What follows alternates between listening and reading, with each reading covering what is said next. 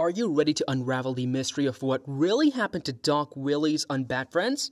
From hilarious pranks to explosive arguments, this hit podcast had it all, and if you're a fan of the podcast like me, you're probably already wondering, what led to Doc's sudden disappearance?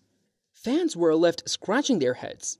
Was it a behind-the-scenes feud, a publicity stunt, or something else entirely?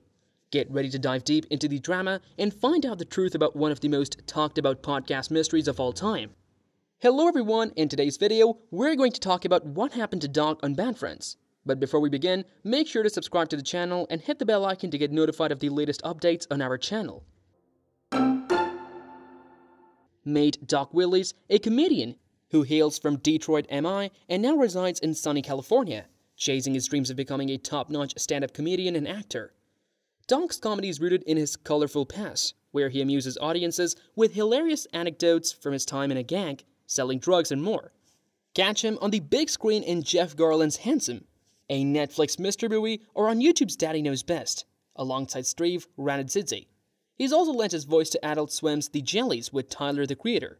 And if that wasn't enough, Doc's been a guest on some of the most popular podcasts around, like Ari Schaffer's Skeptic Tag, The Church of What's Happening Now with Joey Coco Diaz, Bad Friends with Bobby Lee and Andrew Santino, and he even hosts his own podcast, La Vida with Doc Willis. Rumor has it that something went down and he was given the boot from the podcast, Bad Friends. Can you imagine what could have happened? Maybe he said something he shouldn't have, or rubbed someone the wrong way. Whatever the reason, it's got everyone talking and wondering what really went down behind the scenes. We have some theories as to what might have happened that we will be discussing today, so buckle up and grab your popcorn. One theory that we came up with after surfing Reddit and the internet is that of Doc's drinking habit. No, you've been doing it. You've been doing it. Been doing what? Drinking during During the day. Yeah, that's the only time I can drink. I can't drink at night. Whiskey.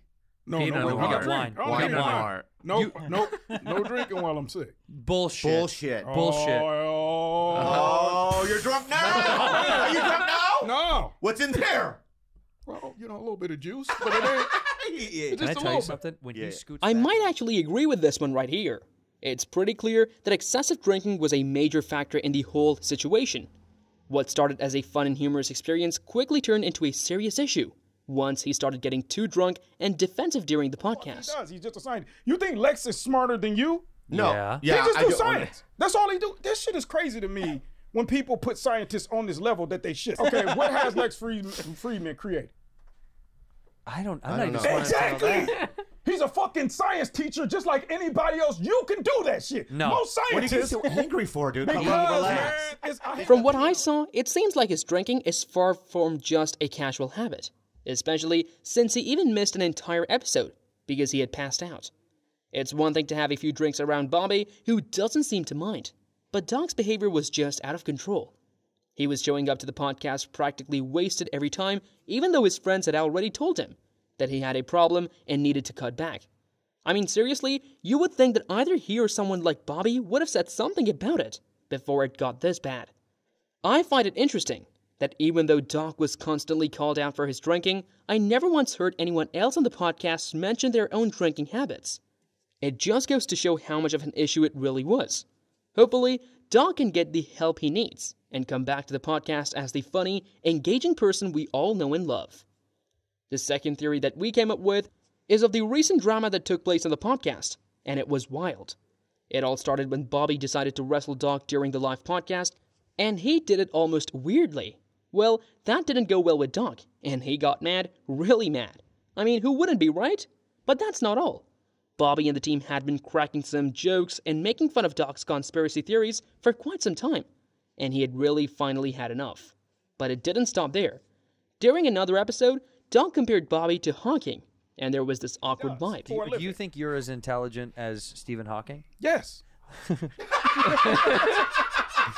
is insane. It's insane. Never wanted to be a scientist. Oh my Am God, I right or wrong about that? Wait, hold on. This guy. this is good. Sit. This is really good. Let me just explain something. No, I never wanted Let to me be a explain scientist. something to There you, it is. okay? Right. IQ is the basis. Stephen Hawking's IQ is higher than yours and mine and his. Probably combined, if I'm being honest. But what I'm saying So yes, he's smarter than us. that's only There has to be a because scale. But You could tell that something was off and Doc seemed genuinely upset. There's another theory going around that Doc had an argument with the team, and that's why he's not mentioned in recent episodes.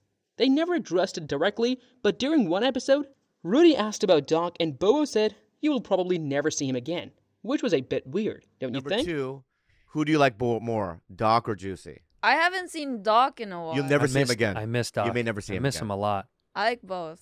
Dude. I love that guy. Yeah. I love Sam, dude. He's He's a good permanent guy. fixture of this fucking show. I think so. I think we found a replacement. For who? You know For me? who? No. I know. You know. For the other one. Yeah, the other one. Not you. Why you. are you looking at me?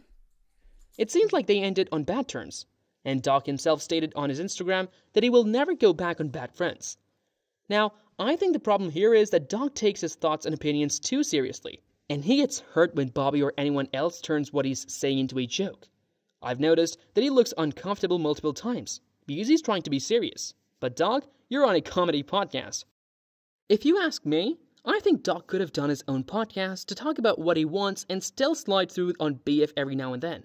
But I think he's too sensitive to jokes aimed at him or his thinking. He seems a bit thin-skinned and you can't just be in that environment. No one takes themselves so seriously that they can't laugh at themselves, or the others messing with them. But you could tell that Doc couldn't handle it sometimes. Another theory that we have generated might be Doc's family issues. Why, you ask? Well, it seems that Doc couldn't keep his personal stuff to himself when he got on the It's pod. cultural. We're not making fun of your culture, dude. we was All around right? the same age. It was kids. Wait. He's the same age. Your uncle's the same age as He's you. 2-3 years older than me.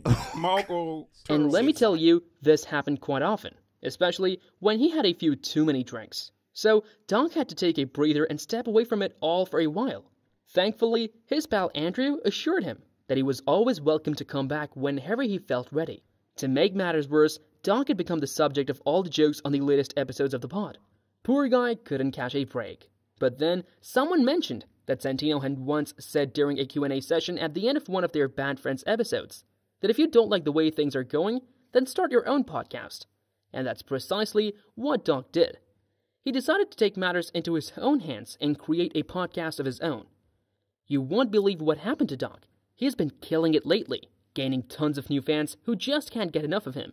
And let me tell you, these fans are not shy about showing him some serious love in the comment section.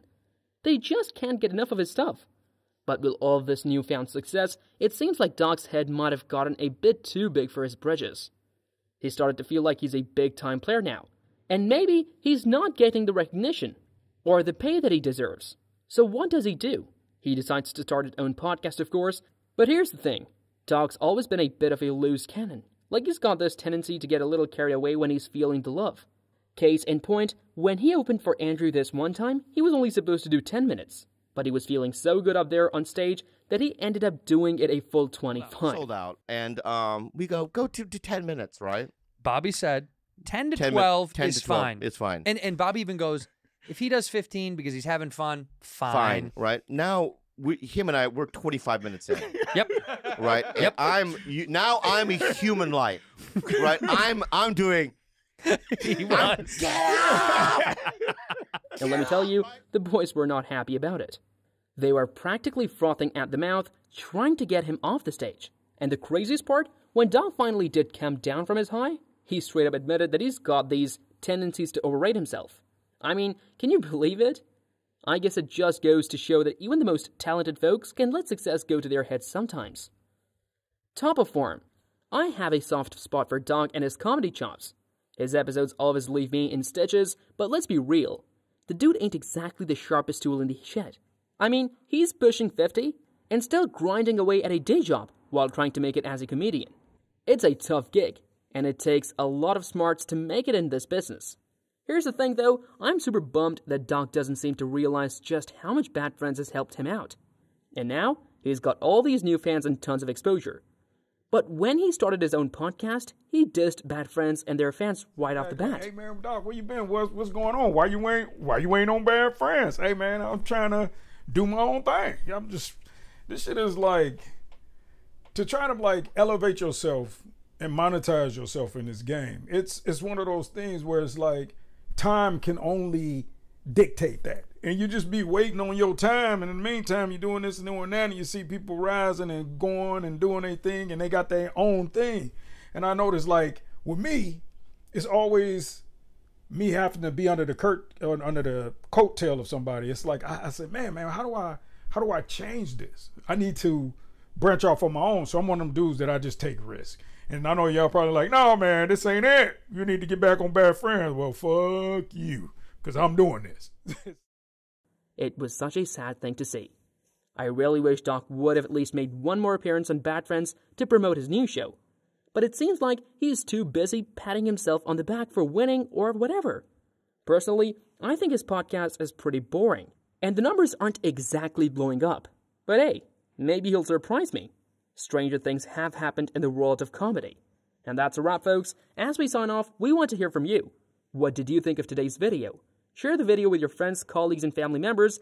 And if we have missed out on something, leave a comment below for any queries. And let's keep the conversation going. We'll be ending today's video. Thanks for watching, and until next time, take care.